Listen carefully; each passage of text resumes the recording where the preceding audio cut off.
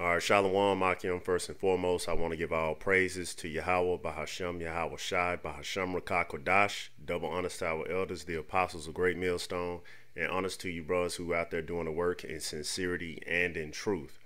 All right, brothers, the time is nigh, and the lesson of this, the title of this video is entitled "Stay Circumspect and Use Common Sense." All right, and the reason why I'm getting on this topic is because we're coming into a time where we're going to have to adjust. I know a lot of times the highlight reel of what we have done for years is going out on the highways every week and, you know, teaching the people, and we still teaching, of course, but also just certain things like being proactive and making sure we have what we need in these times. And I'll start with the scripture, Ephesians 5:15. See then that ye walk circumspectly, not as fools, but as wise, redeeming the time, because the days are evil. Wherefore be ye not unwise, but understanding what the will of the Lord is.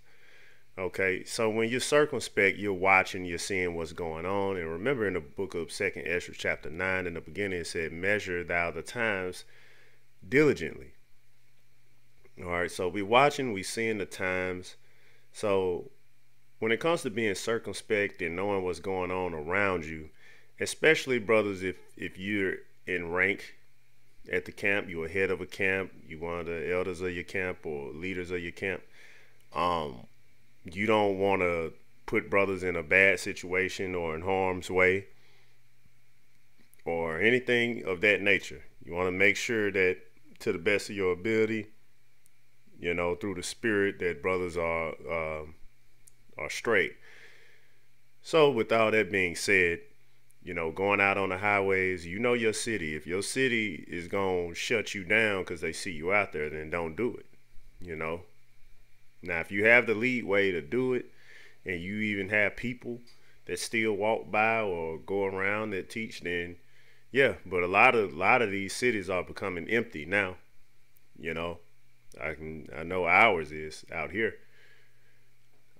There's been certain curfews or certain things on gathering. If you're not 6 feet apart, then they'll come get you. Just different stuff like that.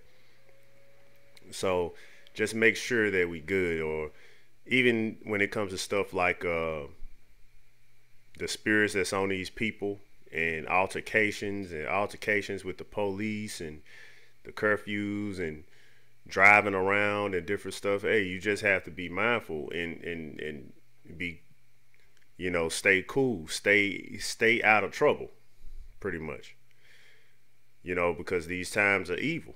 You know, the Lord is about to judge this place.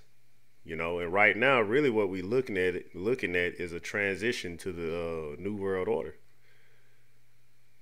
And brothers, there's no sense of you just also having a bottle of water and a carton of eggs in your refrigerator. You know, if you have the means to go out and get you a little more food, you know, then just go ahead and do it. I'm not saying stockpile like Esau. But if you need certain things, then, and you can go get it, you can afford it, then go get it, man. Get you some extra water, get you some extra rice, get you the things that you need. Don't be like a fool. You know, don't be simple. The fact of the matter is, hey, the Lord put us ahead of the curve. So the Lord letting us know things that are gonna happen before they happen. So if you know, we know America is going to get destroyed and the rest of this world, and he's coming back. But while we're here, we do have to make sure we do have the things that we need instead of ignoring it. This is one of my favorite scriptures, especially during this time, Proverbs 27:12. A prudent man foreseeth the evil and hideth himself, but the simple pass on and are punished. So if you foresee the evil as a prudent man of Yahweh Hashem Yahweh Shai, you're going to hide yourself. See, you're not going to be out in the open you're gonna stay out of trouble because you foresee the evil. And that goes back to this scripture, redeeming, verse 16, redeeming the time because the days are evil. All right. So we know that these days are evil and there's nothing but wickedness going on. So it's best for us to be on our game, be circumspect, keep up with what's going on, see all the things that they're trying to do, because the scriptures also tell you in the book of 2 Corinthians, I believe it's chapter 2. Chapter 2, it says, lest Satan should get the advantage of us, for we are not ignorant of his devices.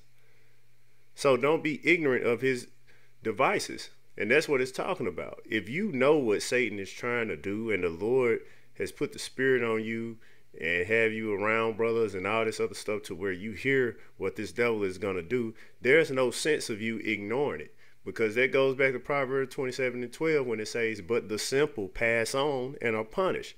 So when you just pass on, and even after knowing what's happening, you know, that's being simple. You just pass on. And then if you end up getting in a bad situation, you're going to be just looking back like with regret a bit. Like, man, I should have did something, or I should have did this, you know. So let's just, you know, make sure we straight. And like I say, if you can go out on the highways at this time, then, you know, just keep doing the work, but also be circumspect, because they, you know, they trying to put brothers in bad positions, you know.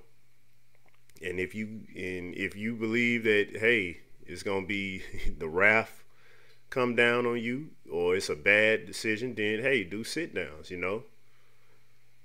Do what you have to do, you know. You know what's going on. That's why I said, that's why part of this lesson is entitled Use Common Sense. All right, let's use common sense. You know, the scriptures ain't finna tell you, hey, go take a leak when you feel like you need to take a leak. It's not gonna tell you that. You know when you have to get up and go use the bathroom, all right? You know that. It's not going to tell you if something important, hold it. You're not going to get these details. Why? Because you have common sense. The scriptures are telling you what's these things as a whole. In general, this is the way you need to conduct yourself during these times. So let's be wise, you know. This is a Sirach chapter, and this is my last scripture. This is Sirach 32:20. Go not in a way wherein thou mayest fall, and stumble not among the stones. And the focus on this is go not in a way wherein thou mayest fall. So you don't want to put you or other brothers around you in a position of where you're going to fall. All right. You know, because at the end of the day, it's hard to get out of trouble, especially during these times, man. You know, it's going to take a lot of resources, money, and everything. So it's best just not to go in a way wherein thou mayest fall. You know what I'm saying? You know, because this man day coming. It's coming. But, you know, during these times, man, we have to be, you know, of course, we got all our videos on YouTube, but we have to be low key a bit, you know, because they looking for people to try to, they looking for people like us to put in a bad position. All right. But they'll have nothing to say because we not ignorant of his devices. So yeah, we coming to that time, man, where it's leading up to the famine of the word, you know. So Lord will you brothers were edified. Shalom.